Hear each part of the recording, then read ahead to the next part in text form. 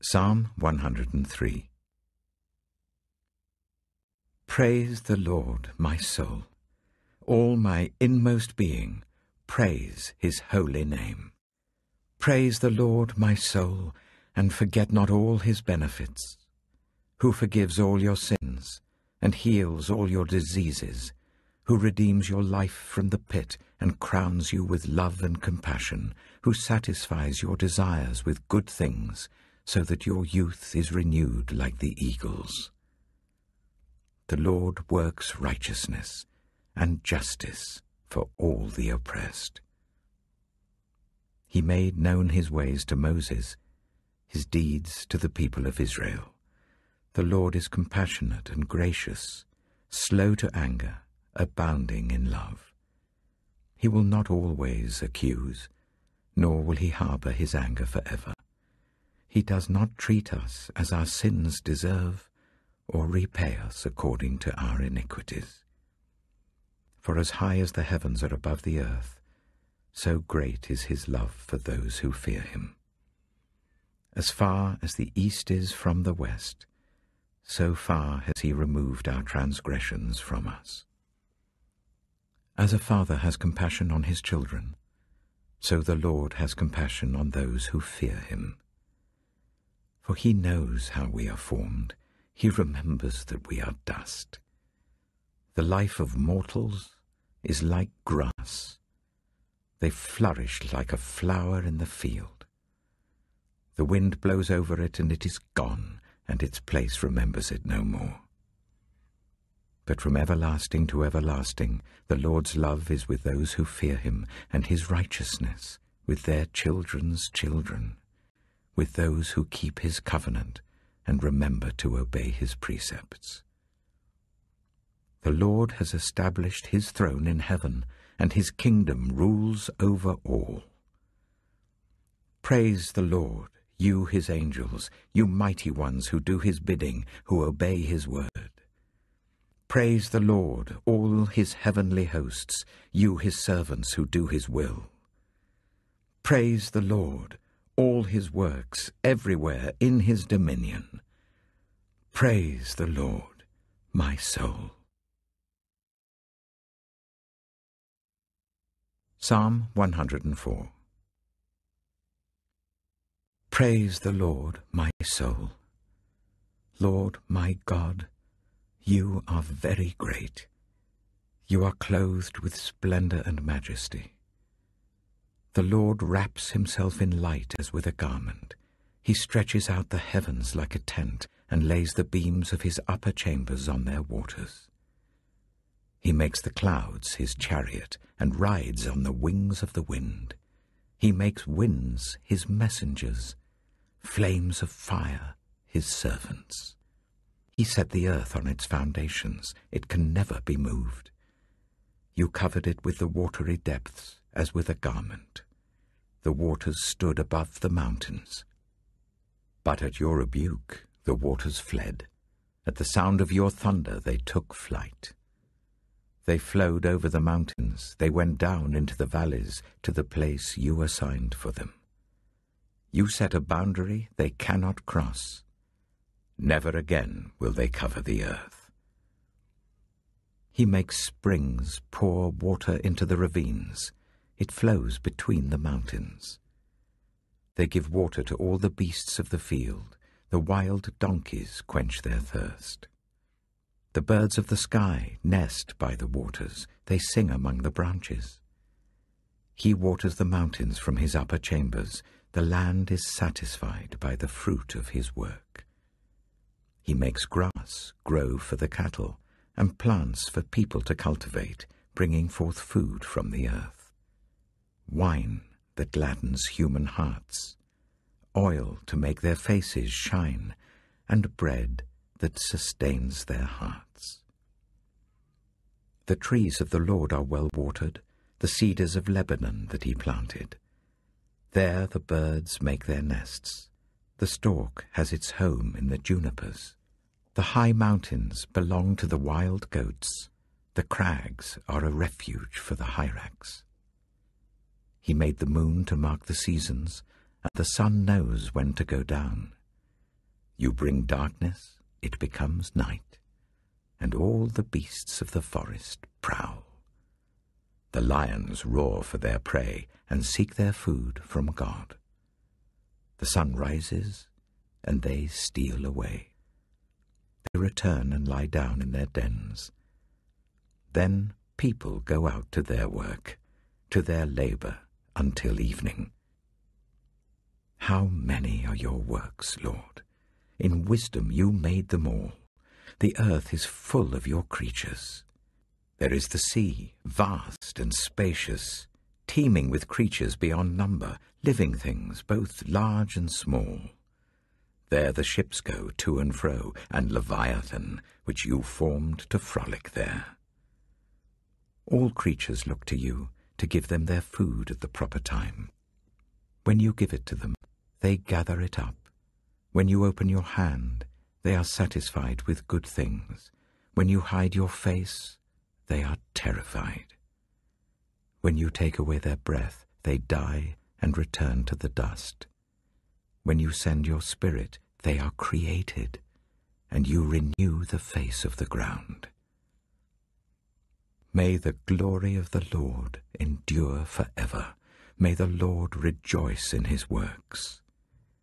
He who looks at the earth, and it trembles, he who touches the mountains, and they smoke. I will sing to the Lord all my life. I will sing praise to my God as long as I live. May my meditation be pleasing to him, as I rejoice in the Lord. But may sinners vanish from the earth, and the wicked be no more. Praise the Lord, my soul. Praise the Lord. Galatians. Galatians, chapter 1. Paul, an apostle, sent not from men, nor by a man, but by Jesus Christ and God the Father, who raised him from the dead, and all the brothers and sisters with me, to the churches in Galatia.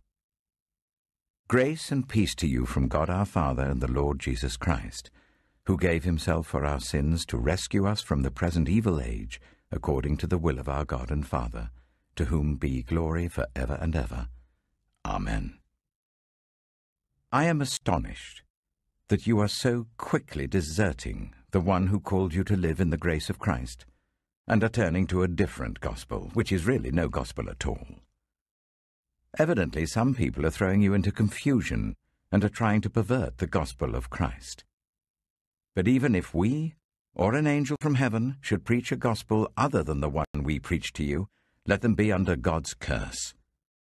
As we have already said, so now I say again, if anybody is preaching to you a gospel other than what you accepted, let them be under God's curse. Am I now trying to win the approval of human beings or of God? Or am I trying to please people? If I were still trying to please people, I would not be a servant of Christ.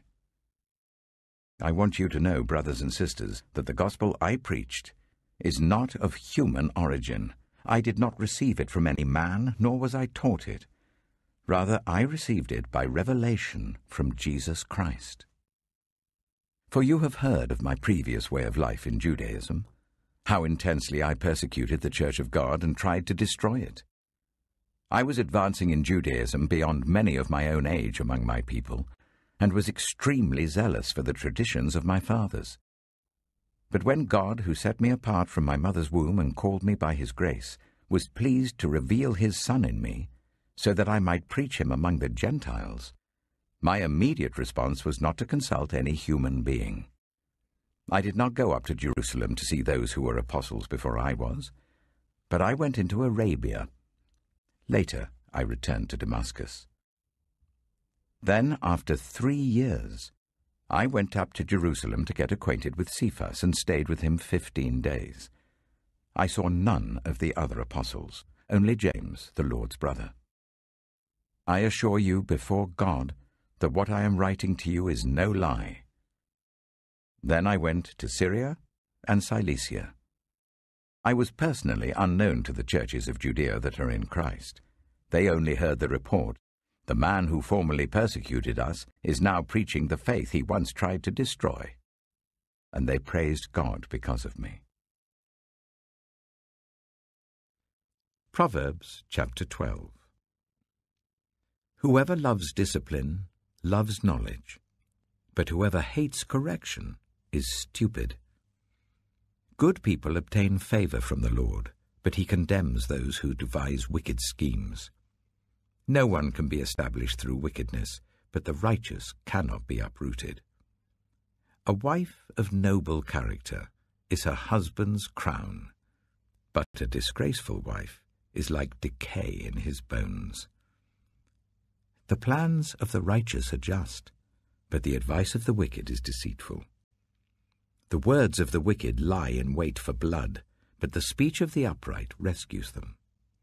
The wicked are overthrown and are no more, but the house of the righteous stands firm. A person is praised according to their prudence, and one with a warped mind is despised. Better to be a nobody and yet have a servant than pretend to be somebody and have no food. The righteous care for the needs of their animals, but the kindest acts of the wicked are cruel. Those who work their land will have abundant food, but those who chase fantasies have no sense. The wicked desire the stronghold of evildoers, but the root of the righteous endures. Evildoers are trapped by their sinful talk, and so the innocent escape trouble.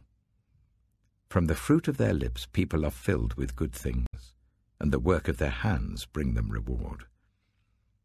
The way of fools seems right to them, but the wise listen to advice. Fools show their annoyance at once, but the prudent overlook an insult. An honest witness tells the truth, but a false witness tells lies. The words of the reckless pierce like swords, but the tongue of the wise brings healing. Truthful lips endure forever, but a lying tongue lasts only a moment. Deceit is in the hearts of those who plot evil, but those who promote peace have joy. No harm overtakes the righteous, but the wicked have their fill of trouble. The Lord detests lying lips, but he delights in people who are trustworthy. The prudent keep their knowledge to themselves, but a fool's heart blurts out folly. Diligent hands will rule, but laziness ends in forced labor. Anxiety weighs down the heart, but a kind word cheers it up. The righteous choose their friends carefully, but the way of the wicked leads them astray. The lazy do not roast any game, but the diligent feed on the riches of the hunt. In the way of righteousness there is life. Along that path is immortality.